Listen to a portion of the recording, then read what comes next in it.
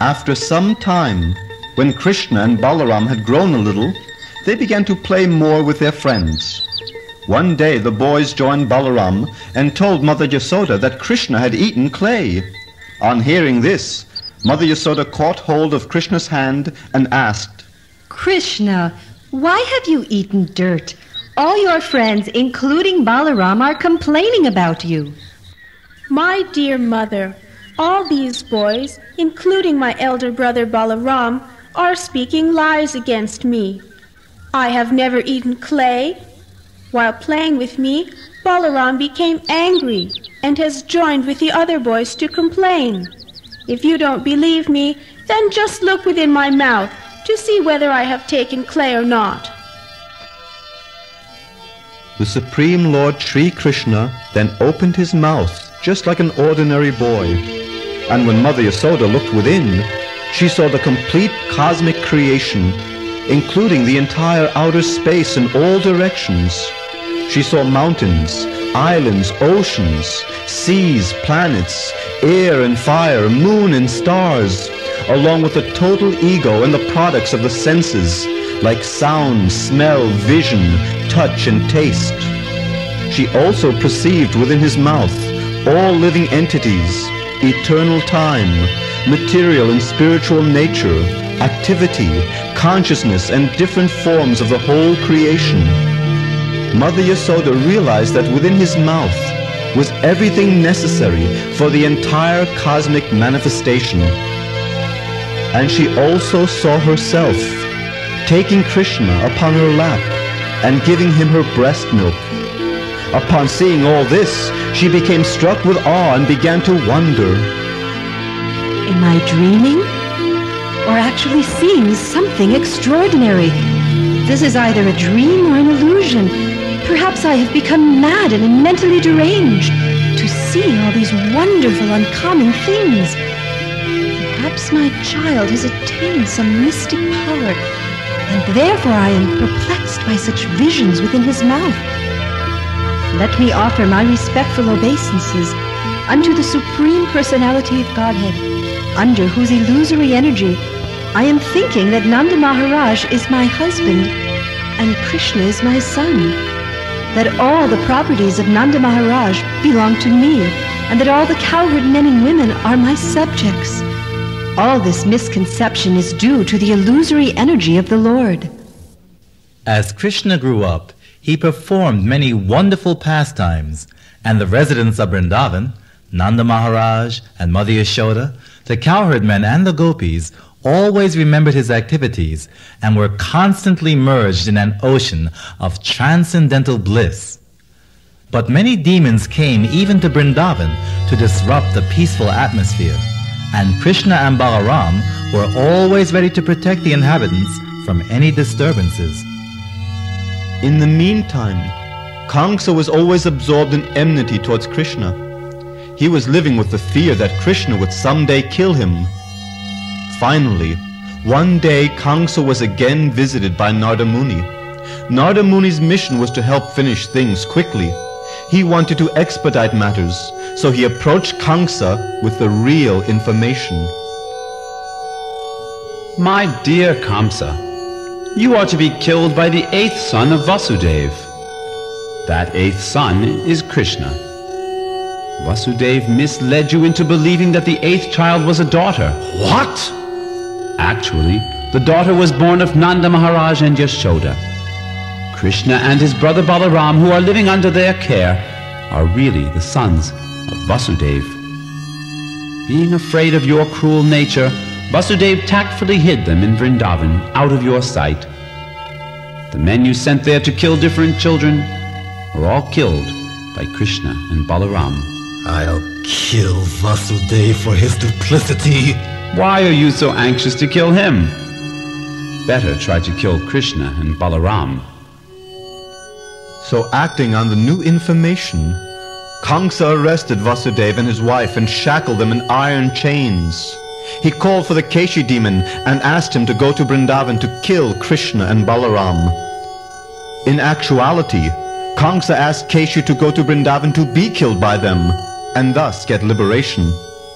Then Kamsa called for the expert elephant trainers, Chanura, Mushtika, Shala, Toshala, and others.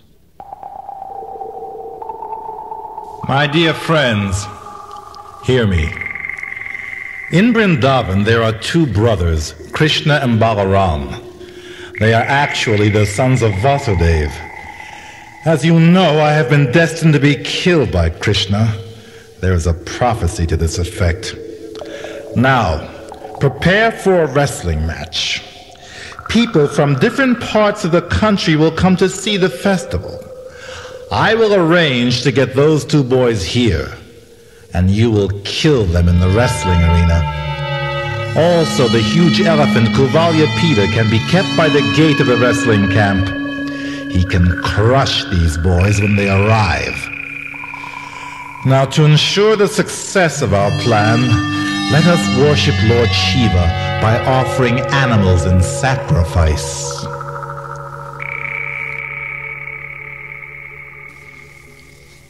Kamsa then called for Akrura, and when he arrived at his palace, Kamsa very politely shook hands with him. My dear Akrura, welcome, welcome.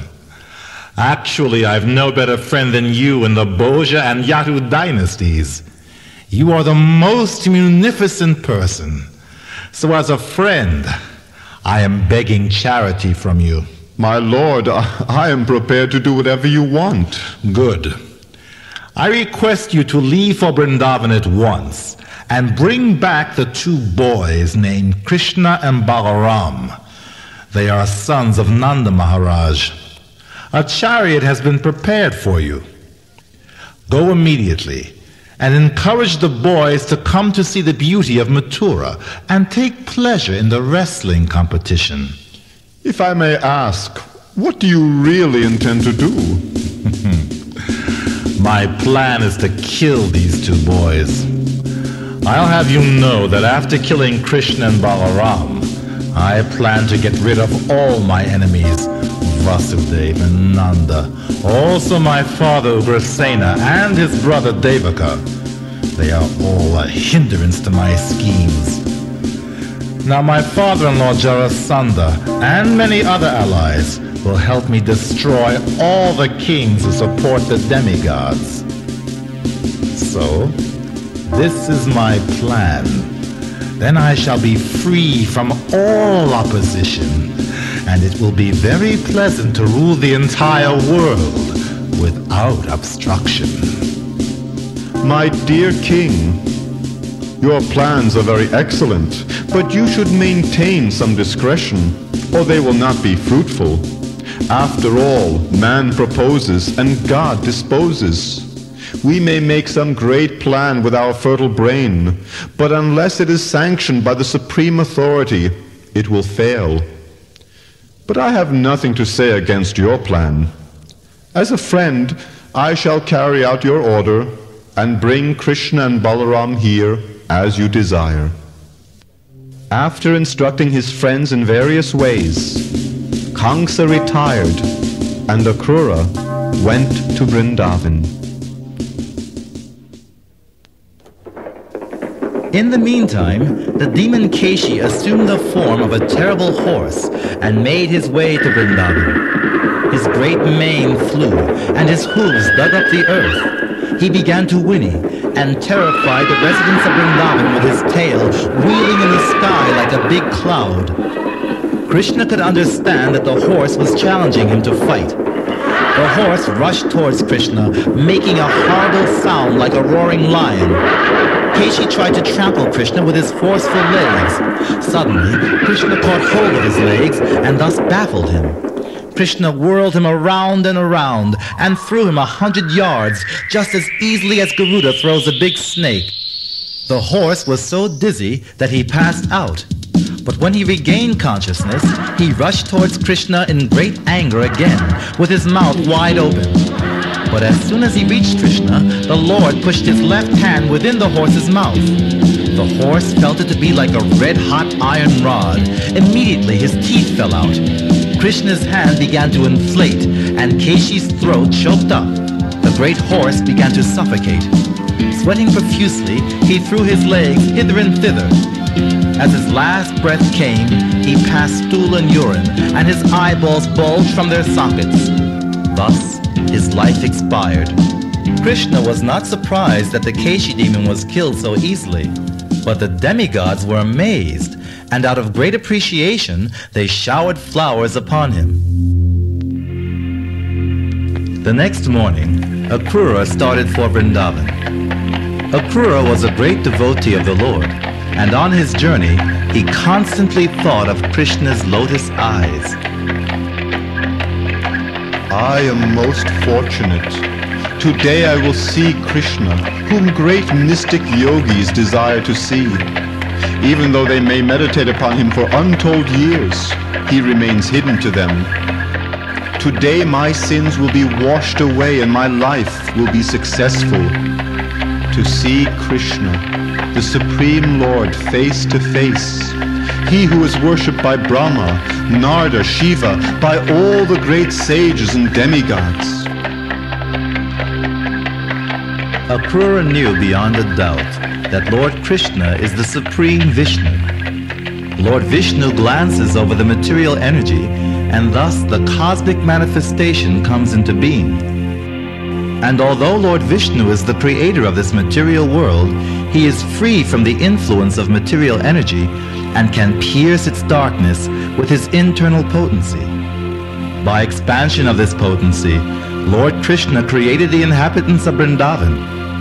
Akrura continued to meditate. As soon as I arrive in Vrindavan, I will get down from my chariot and fall before the Supreme Lord. I am going to see Krishna as a messenger of the enemy, but the Lord will surely know my heart. I will stand before him with all humility. Perhaps he will be pleased with me and smile lovingly upon me. Certainly Krishna and Balaram will call me, O Akrura, O Uncle, and then my whole life will be glorious.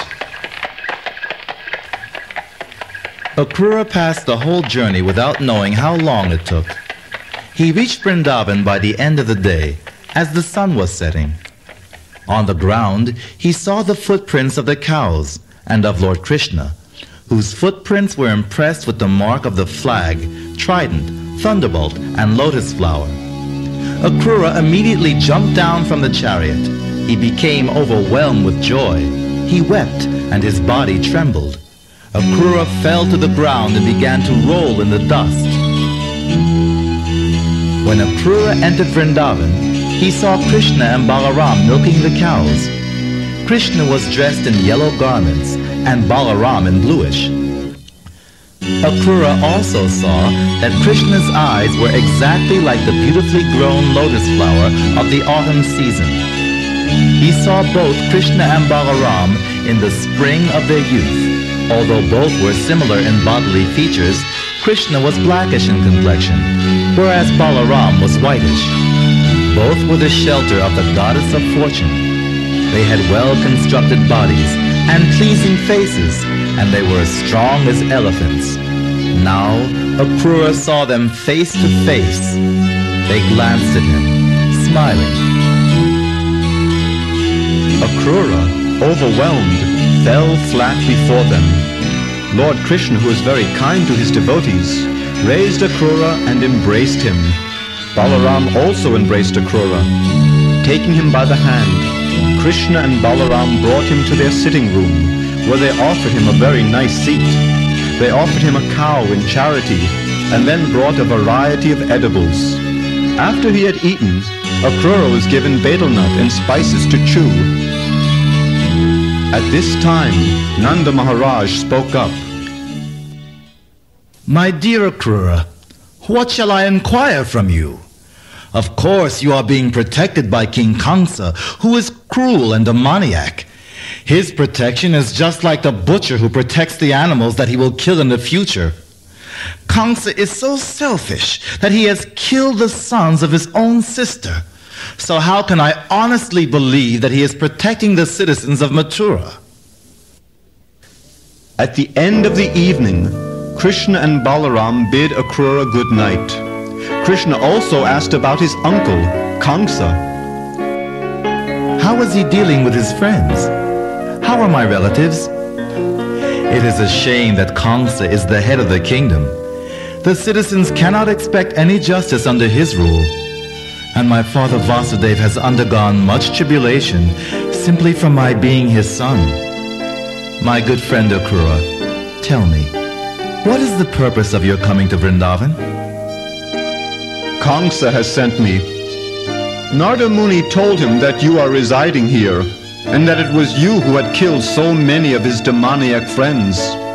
Kamsa then ordered me to bring you to Mathura, under the plea of attending a wrestling match. But actually, he plans to kill you.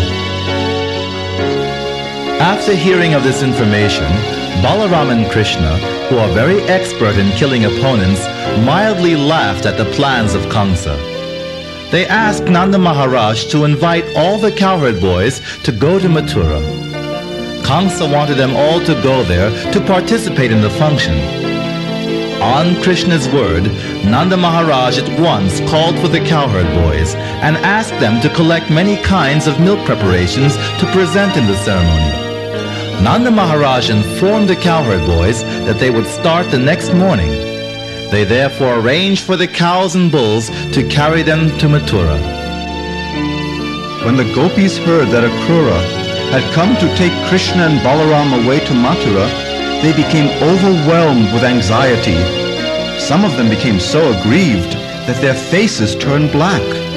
Hearing the news, others who were engaged in household duties stopped working as if they had forgotten everything. Others fainted due to separation from Krishna. Remembering his attractive smile and his talks with them, the gopis became overwhelmed with grief. They began to remember his mannerisms, how he moved about Vrindavan, and how with joking words he attracted their hearts.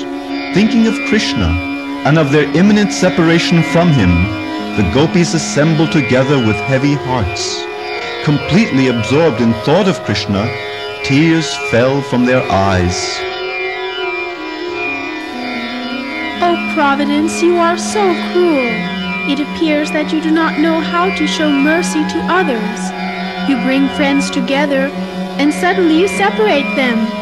This is exactly like child's play that has no meaning.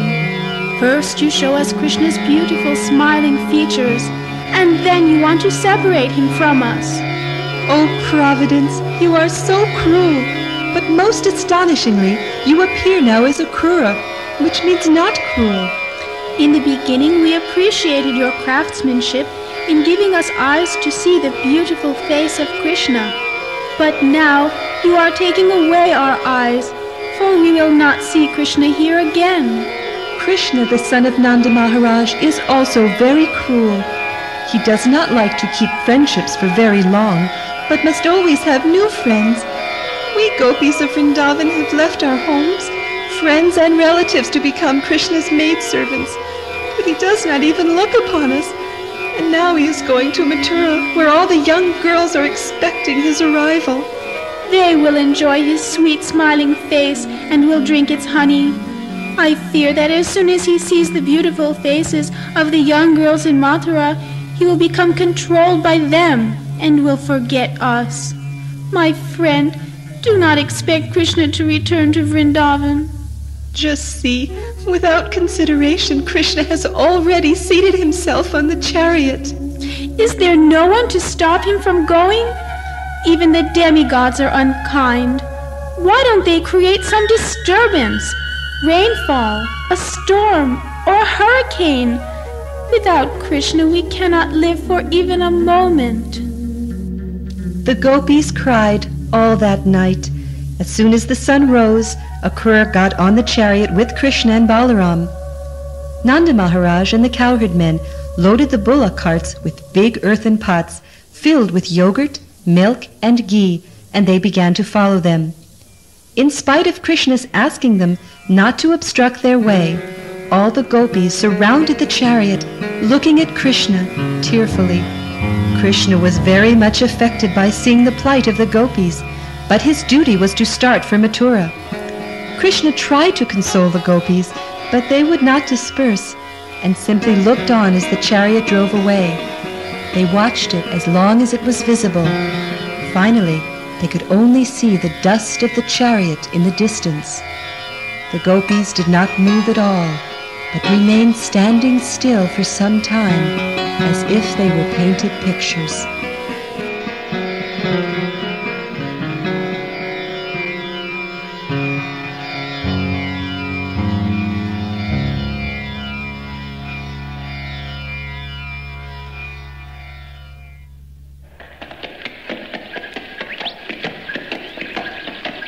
The chariot proceeded towards the bank of the Yamuna River, and there Krishna and Balaram took their baths. They drank the crystal clear water of the Yamuna, and then took their seats again on the chariot, which was waiting beneath the shade of several large trees. Akrura then took their permission to also take bath. According to Vedic ritual, after taking bath in the river, one should stand half submerged in its waters and murmur the sacred Gayatri mantra. So while saying this prayer, Akrura suddenly saw both Balaram and Krishna within the water. How can this be? I left them sitting on the chariot. Confused, he immediately went back to the chariot. There they are, sitting exactly as I left them. This is indeed strange. He began to wonder about this, so Akrura went back to the river. There, he saw something very extraordinary. This time, he saw not only Krishna and Balaram, but many of the demigods and the denizens of heaven. He also saw the Sheshanaga, the divine serpent with thousands of hoods. Lord Sheshanaga was covered with bluish garments, and his necks were all white and appeared exactly like snow-capped mountains. On the curved lap of Sheshanaga, Akrura saw Krishna sitting very soberly with 4 hands. His eyes were like the reddish petals of the lotus flower. Balaram had turned into Sheshanaga, and Krishna had turned into Mahavishnu, who began to smile. The Supreme Lord was surrounded by intimate associates, like the 4 Kumaras, as well as Sunanda and Nanda, and demigods like Brahma and Lord Shiva. The 9 great learned sages were there, and devotees like Prahlad and Narada were engaged in offering prayers to the Lord with clear hearts and pure words. Upon seeing this, Akrura became overwhelmed with great devotion, and his body began to shiver in transcendental ecstasy. He bowed down. With folded hands and faltering voice, Akrura began to offer prayers to the Lord. O my Lord, I can now understand that everything within this universe emanates from your being. Fire is your mouth, the earth your feet, the sun your eye, the sky your navel, and the directions are your ears. Space is your head, the demigods are your arms, the oceans and seas are your abdomen, and the winds and the air are your strength and vitality.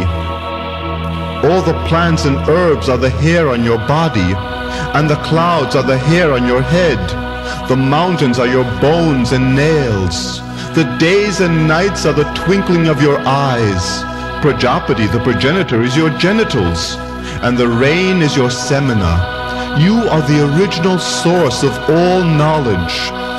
Oh, my dear Lord, everyone within this world is identifying with a body, and thus are transmigrating from one body to another. And I am no exception, for I am falsely thinking myself happy in possessing a home, wife, children, and property. Being bewildered by such misconceptions, I have forgotten you, the reservoir of all transcendental pleasure. I am just like a foolish creature who leaves the vast reservoir and goes in search of water in the desert. While Akrura was offering his prayers to the Supreme Personality of Godhead, the Lord disappeared from the water, exactly as an expert dramatic actor changes his dress and assumes his original feature. Akrura came out of the water and returned to the chariot of Krishna and Balaram. Akrura was struck with wonder. Krishna asked, "Akrura, have you seen something wonderful?"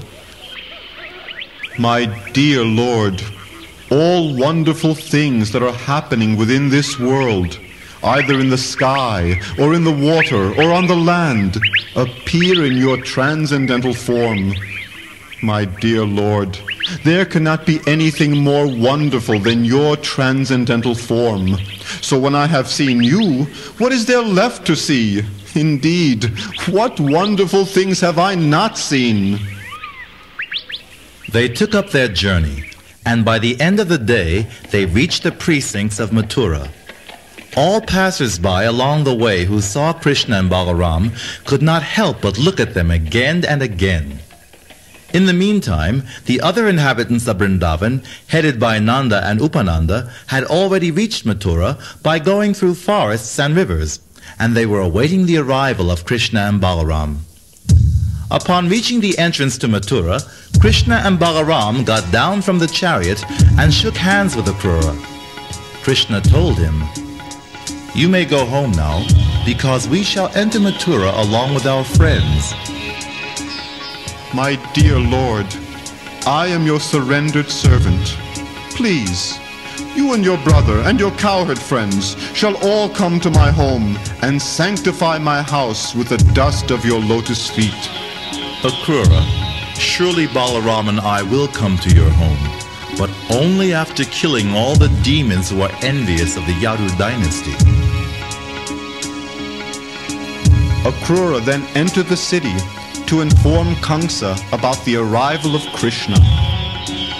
In the meantime, Lord Krishna, Balaram, and the cowherd boys entered Mathura for a little sightseeing. The gate of Mathura was made of exquisite marble and was very well constructed. The doors were made of pure gold, and the whole city was encircled by cannons so that no enemy could enter very easily. All the road crossings were decorated with gold, and there were many rich men's houses, all appearing with costly jewels. Pigeons and peacocks cooed upon the balconies, and lamps of different sizes burned over the doorways. News spread that Krishna and Balaram had arrived. The residents gathered to see them, and the ladies went up to their roofs for a better view. They awaited the arrival of Krishna and Balaram with great anxiety, and in their extreme eagerness to see them, the ladies did not dress themselves properly. Some of them had been taking their lunch, and in great haste left their meals and ran to the roof. Some of them were bathing, but without finishing their baths, hurriedly dressed themselves to see Krishna and Balaram. Some had put their dresses on wrong, some anointed their eyes on one side only, and some wore only one ankle bell or one earring. Passing by on the street very slowly like an elephant, Lord Krishna smiled to them, and his smiling stole their hearts. They had all heard about the uncommon qualities of Krishna and Balaram. Now, when they actually saw them, they took Krishna and Balaram within their hearts and began to embrace them to their fullest desire. Their hair stood up in ecstasy. From the rooftops, the ladies began to shower flowers upon Krishna and Balaram. All the Brahmanas also went out with sandalwood and flowers and respectfully welcomed them to the city. The residents of Mathura began to talk among themselves about the elevated and pious activities of the people of Vrindavan, who were fortunate beyond measure to see Krishna and Balaram daily as cowherd boys. As Krishna and Balaram continued along the way, they saw a washerman and dyer of clothing. Krishna asked him, "O washerman, I wish to ask a favor of you." "Well, be quick about it. I'm busy preparing this fresh cloth for the king." "Why don't you give your nicest cloth to us?" What, are you a beggar in need of clothing? No, I'm not in need of anything. But if you grant my request, then you will become very happy, and all good fortune will be yours. I am a servant of Kamsa. Is this some crude joke that you are asking for cloth which is meant for the king? My dear boys, don't be so impudent. Otherwise his troops will arrest you and punish you. Then you'll be in real trouble. Surely you are strangers here, or else you'd know better. But I am a close servant of the king, and I have practical experience of this fact. Yes, indeed. From now on, you'd better watch what you say, or you'll be in real trouble. On hearing this, Lord Krishna became very angry at the washerman. Krishna struck him with the upper portion of his hand and cut off the man's head. The man's lifeless body fell to the ground. Seeing this ghastly act, the washerman's helpers trembled. Look what this boy has done! Without a sword, but simply with his hand, he cut off the head of our master. Thus they ran away in fear, leaving behind all the cloth. Krishna and Balaram took the choicest cloth and offered the rest to the cowherd boys. They then continued. In the meantime, a devotee tailor quickly prepared some clothes from that cloth for Krishna and Balaram. Thus being nicely attired, the brothers looked like elephants dressed in colorful clothing. Krishna then gave the tailor a benediction. My dear sir, I am very pleased by your service, and therefore I award you that after leaving this body, you will attain liberation and receive a body exactly like four-handed Lord Narayan in Vaikuntha. And throughout your present life, you will earn sufficient wealth to enjoy and live happily. Thus Krishna proved that his devotees will not be lacking in material enjoyment, and after leaving this life, they will be allowed to enter the spiritual world for an eternal life of knowledge and happiness.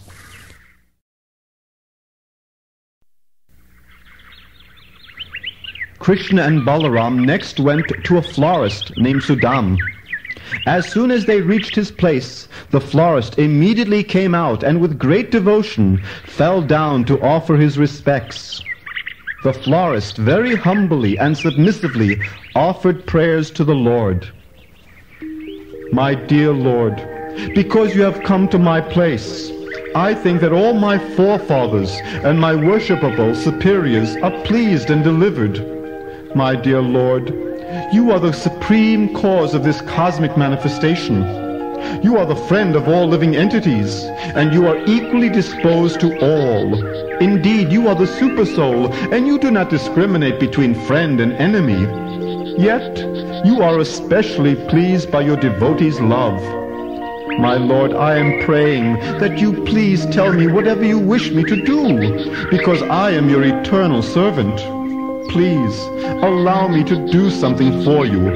It will be a great favor to me. My dear Sudama, by this humble welcome of yours, you have already satisfied me very much. I beg you that I may remain as your eternal servant, and by such service I will surely benefit all living beings. Yes, my devotee is not selfish. Whatever benefit he may receive from me, he wants to give to all other persons, and that is the greatest of all humanitarian activities. After leaving the florist, Krishna and Balaram saw a hunchbacked young woman carrying a dish of sandalwood pulp through the streets. Since Krishna is the reservoir of all pleasure, he wanted to make his companions joyous by cutting a joke with the hunchbacked woman. O tall young woman, who are you? Tell me, for whom are you carrying this sandalwood pulp in your hand? If you offer this sandalwood to me, surely you will be very fortunate. Oh, dear, beautiful dark boy, I am engaged as maidservant of Kamsa. I am supplying him pulp of sandalwood daily. The king is very pleased with me for my service, but I see that you two brothers are really the ones who should be served.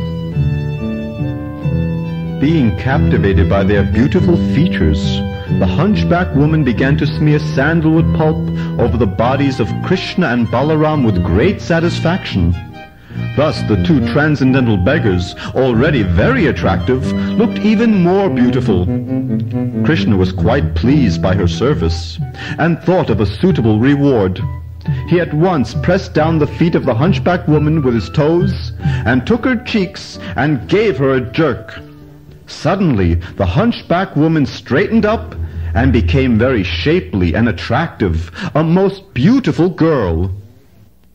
Naturally, she felt very much obliged to Krishna, and was so attracted by his beauty that without hesitation she caught hold of his garment. She smiled flirtingly and admitted that she was agitated by lusty desires. She forgot that she was on the street, standing amidst Balaram and his friends.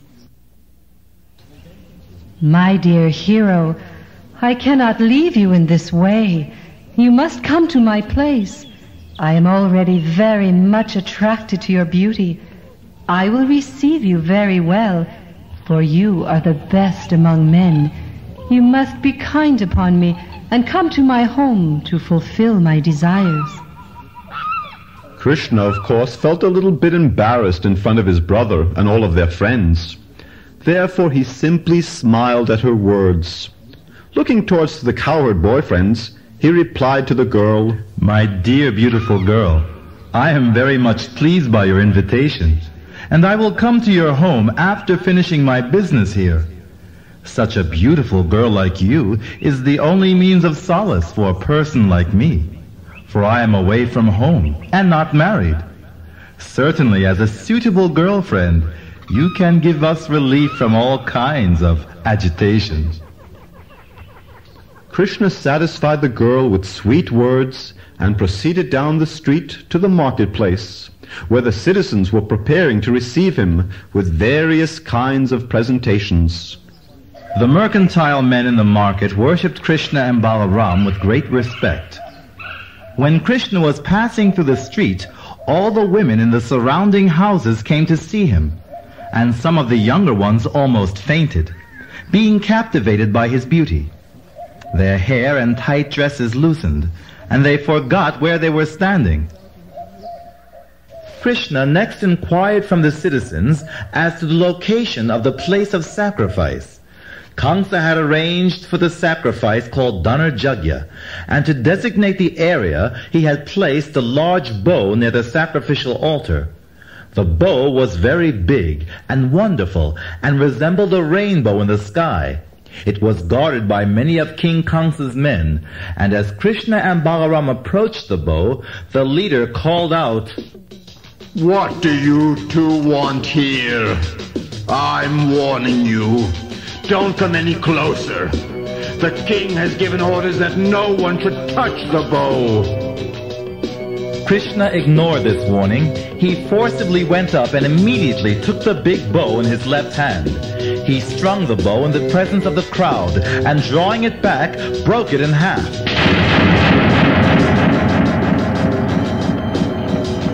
Everyone was amazed by this display of power. The sound of the bow cracking vibrated throughout the city and was also heard by Kamsa. And at that moment, he became afraid for his very life. In the meantime, the caretaker of the bow became angry. "Men, take up your weapons and arrest him. Kill him.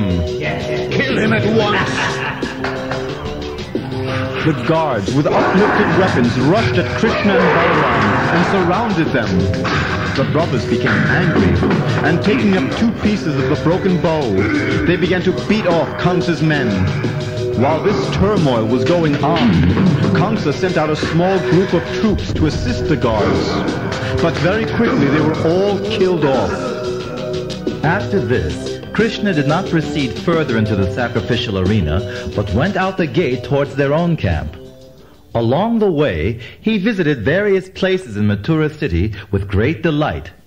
Seeing the activities and wonderful prowess of Krishna, all the citizens began to consider the 2 brothers to be demigods who had come down to Mathura, and they all looked upon them with great astonishment. The two brothers strolled through the streets, not caring for the law and order of Kamsa. When evening came, Krishna and Balaram with their cowherd boyfriends went to the outskirts of the city, where all their wagons were assembled. At the camp, Krishna was given a nice seat and offered milk and palatable foods. After taking supper and thinking of the next day's program, he very peacefully took rest. Thus, he passed the night there. From the day's events, Kamsa could understand that great danger was awaiting him the next day in the wrestling arena. This Krishna is no ordinary man. He has divine powers. The eighth son of Devaki has finally appeared, and now my death is imminent. Kamsa could not rest the entire night. He began to see various signs of death, both awake and dreaming. When he looked in the mirror, he could not see his head, and when he looked at the night sky, he saw the luminaries in double. He looked on the ground and saw holes in his shadow, and he could hear a high buzzing sound within his ears. All the trees before him appeared to be made of gold, and he could not see his own footprints in dust. And after the night expired, he called for his ministers. I could not sleep. And during those moments when sleep did come, I had horrible dreams. Go on, my lord, tell us more. In a dream, I saw many kinds of ghosts crammed in a carriage drawn by asses. I dreamed that someone gave me poison, and I actually drank it. I dreamed I was walking naked, only with a flower garland around my neck, and my body was smeared with oil. Surely my death is certain. Now listen to me. Today, get our most ferocious elephant, Kuvalyapita, and place him by the entrance of the wrestling arena. There he shall wait for the arrival of Krishna.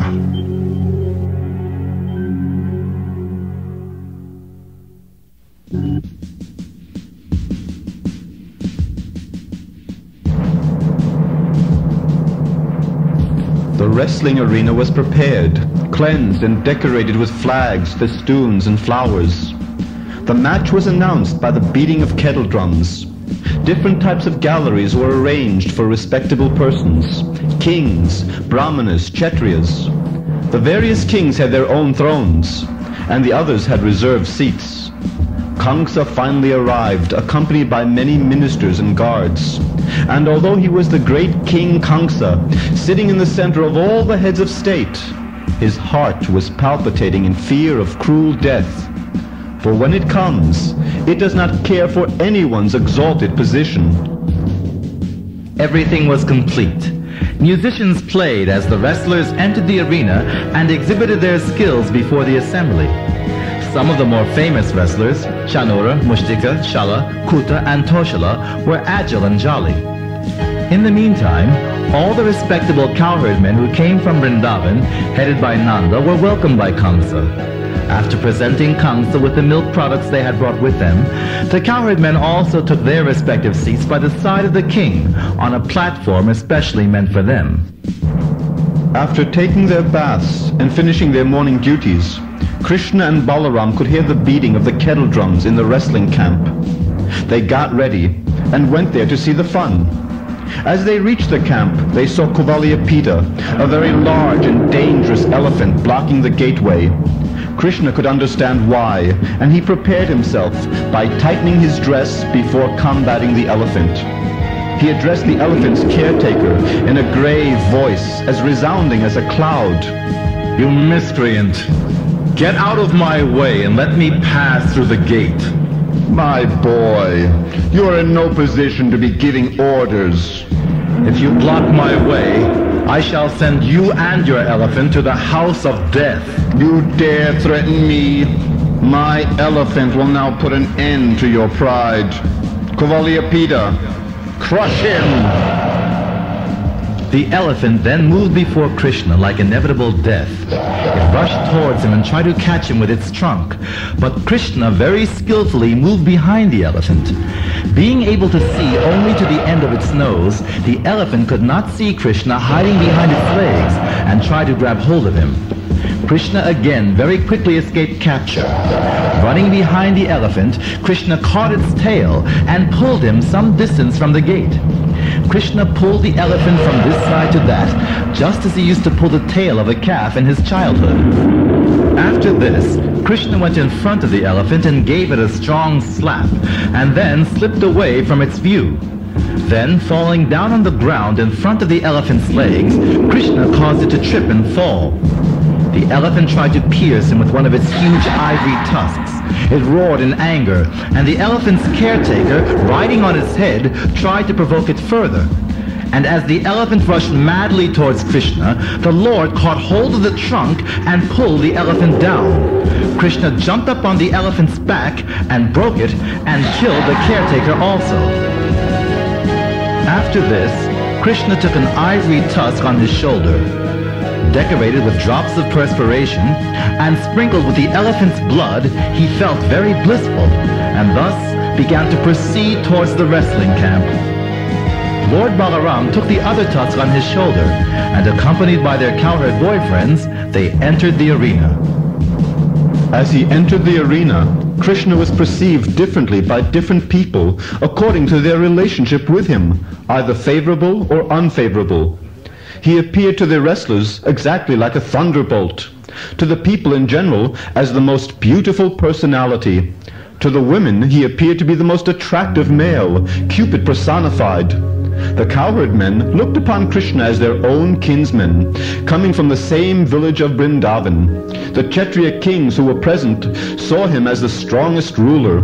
To the parents of Krishna, Nanda and Yasoda, he appeared to be the most loving child. To Kamsa, who had already heard that the elephant had been killed, he appeared to be death personified. To the unintelligent, he appeared to be foolish and incapable, and to the yogis present, he appeared to be the supersoul. Thus appreciated differently by different kinds of men, Krishna entered the wrestling arena with Balaram and his cowherd boyfriends. When they saw the Supreme Lord Sri Krishna, the citizens of Mathura became very pleased, as if they were drinking the nectar of heaven. They began to talk among themselves about the two transcendental brothers.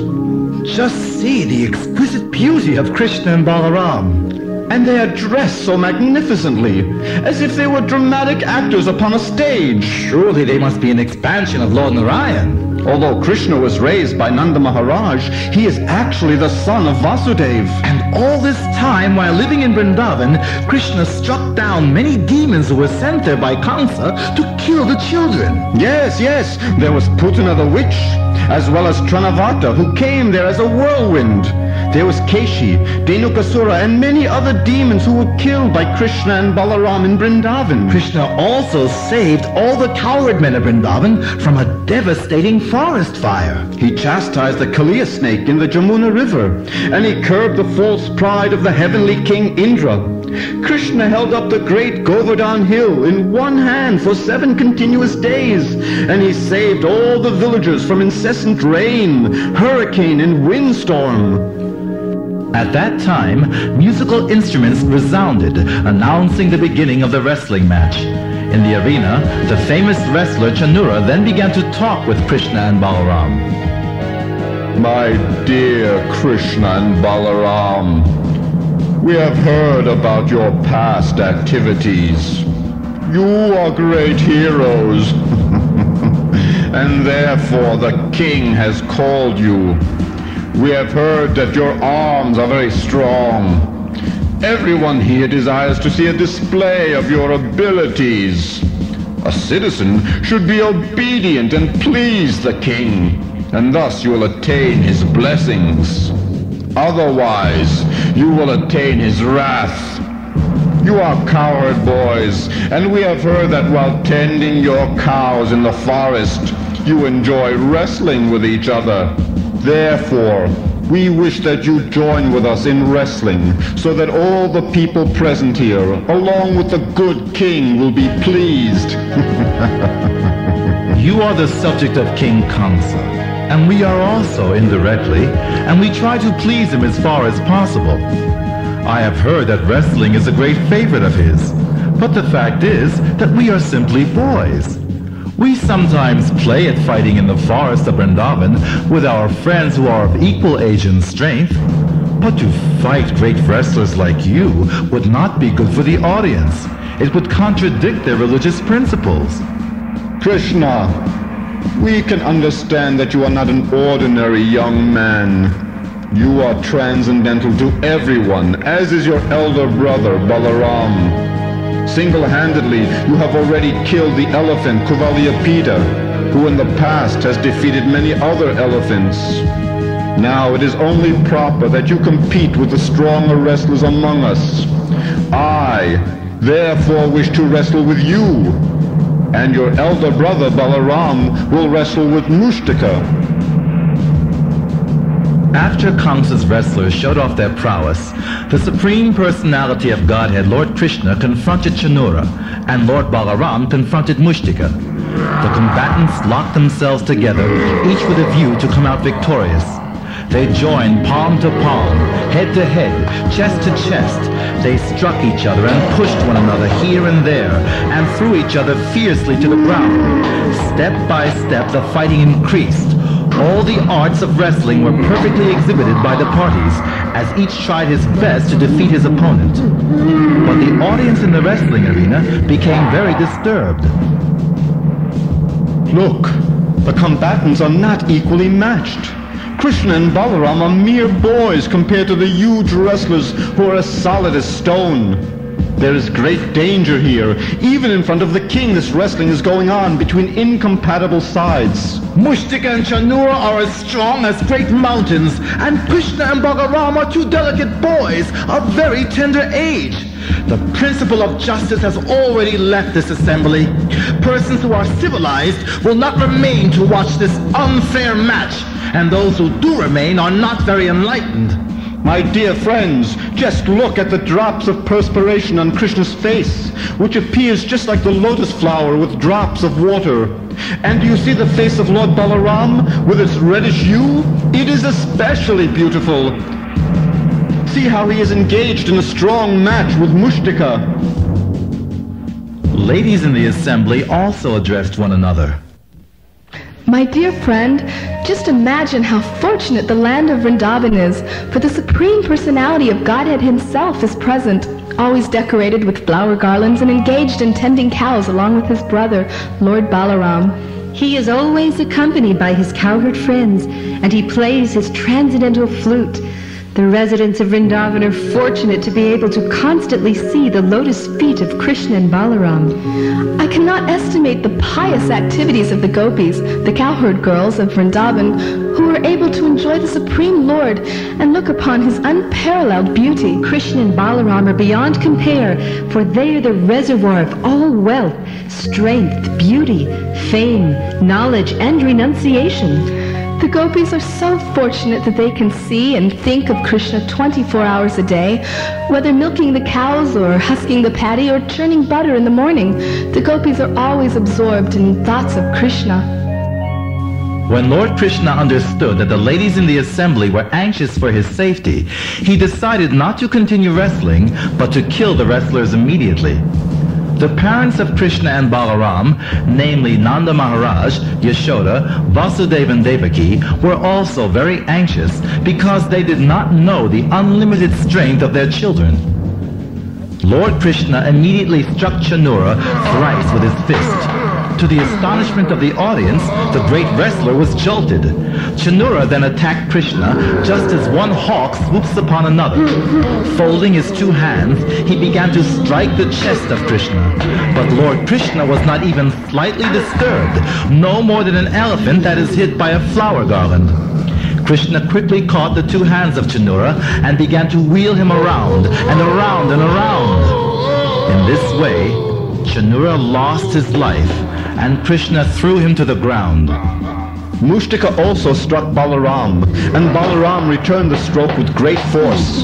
Mushtaka began to tremble, and blood and vomit flowed from his mouth. Thus he fell dead, just as a tree falls down in a hurricane. After these two wrestlers were killed, another wrestler named Kuta came forward. At once Balaram caught hold of him and killed him nonchalantly. When the wrestler Shala entered the arena, Krishna immediately kicked him and cracked his head. Then Toshala was killed in the same way, and the remaining wrestlers fled in fear for their lives. All the cowherd boys cheered and approached Krishna and Balaram to congratulate them with great pleasure. The drums of victory resounded, and the people clapped in great ecstasy. No one could estimate their happiness, and the Brahmanas began to praise the two brothers. Only Kamsa was morose. Stop the victory drums! I order that these two boys be driven out of Mathura at once. The cowherd boys who have come with them should be plundered and all their riches taken away. Kill Nanda Maharaj for his cunning behavior, and the rascal Vasudev, and also my father Ugrasena. Kill them all without delay! When Kamsa spoke in this way, Lord Krishna became very angry, and within a second he jumped over the high guards of King Kamsa. Kamsa immediately drew his sword and prepared to answer the challenge of Krishna. As Kamsa wielded his sword up and down, Lord Krishna, the Supreme Powerful, caught hold of him with great force. Krishna knocked the crown from Kamsa's head, grabbed his long hair, and dragged him from his seat to the wrestling dais and threw him down. Krishna at once straddled his chest and began to strike him again and again. Simply from the strokes of Krishna's fist, Kamsa lost his life.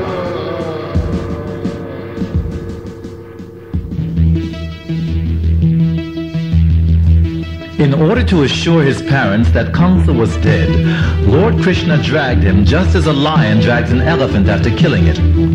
On sight of this, a great uproar came from all sides, as some spectators expressed their jubilation and others cried in lamentation. From the day Kamsa heard that he would be killed by the 8th son of Devaki, he was always thinking of Krishna while eating, walking, or sitting, even while he was breathing.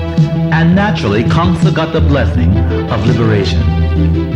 In the Bhagavad Gita, it is stated that a person gets his next life according to the thoughts in which he is always absorbed.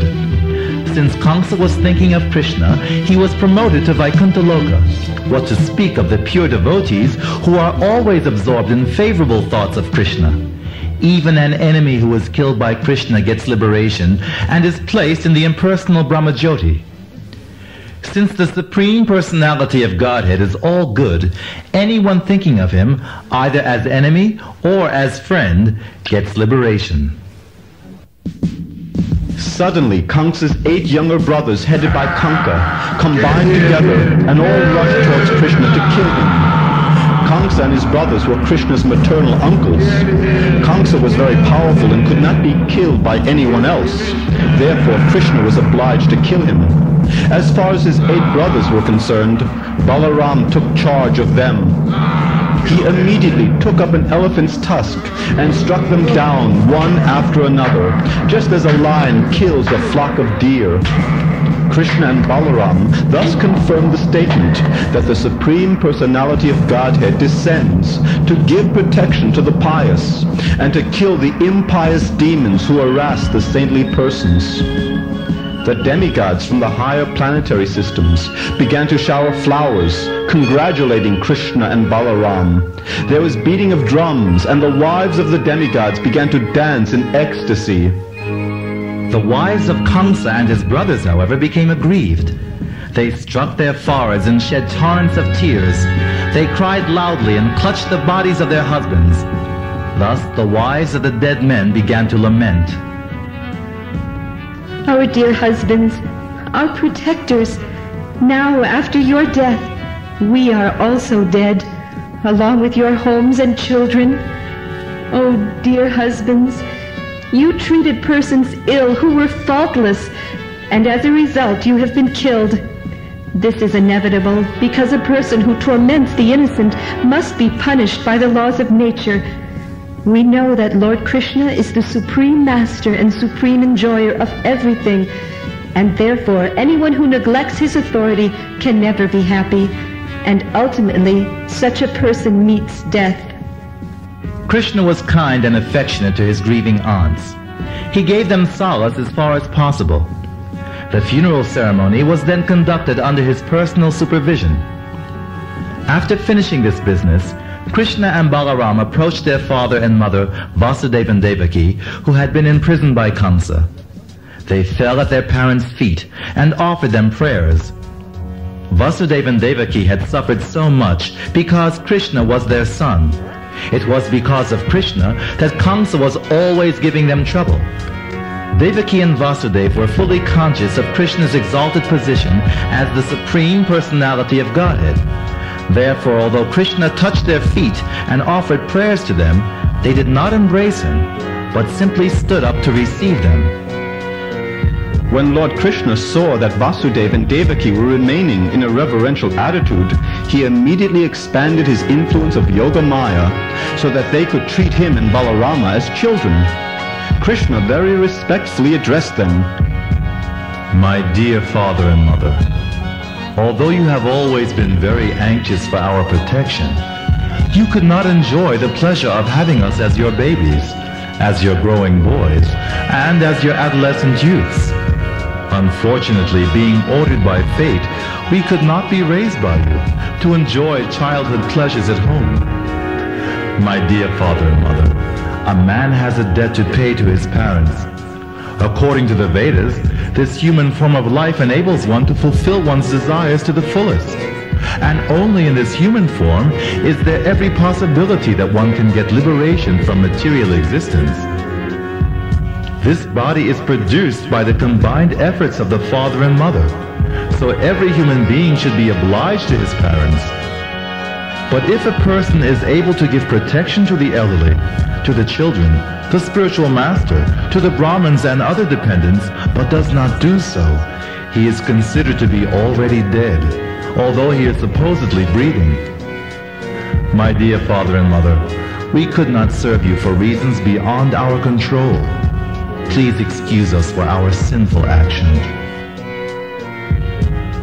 When the Supreme Lord Sri Krishna was speaking as an innocent boy in very sweet words, both Vasudeva and Devaki became captivated. They were amazed and could not speak, but simply embraced him and Balarama in great affection and remained silent, shedding incessant tears. Then Krishna approached his grandfather, Ugrasena. My dear King Ugrasena, let all witness that you are again leader of the Bhoja dynasty. You shall also rule the Yadu, Andaka, and Vrishni dynasties. It will be our pleasure to be your servants. Protected by Balaram and myself, you will be honored even by the demigods from the heavenly planets. My dear grandfather, out of fear of Kamsa, all the kings were very anxious and disturbed. They had left their palaces and were living in distant lands. Now you can pacify them and assure them that the whole kingdom will once again live in peace and prosperity. Now, after the death of Kamsa and the reinstatement of King Ugrasena, the kings were given many presents and comforts. They returned to their respective homes, and peace was once again brought to the land. The citizens of Mathura were also pleased, for they were now protected by the strong arms of Krishna and Balaram. In their presence, the government flourished, and the inhabitants of Mathura felt complete satisfaction. Seeing Krishna and Balaram daily, they completely forgot all material miseries, and even the old men of Mathura became fully invigorated with youthful energy and strength. As soon as the residents saw Krishna and Balaram walking on the street, very nicely dressed, smiling and looking here and there, the citizens became filled with loving ecstasy. In this way, everyone felt happy in all respects.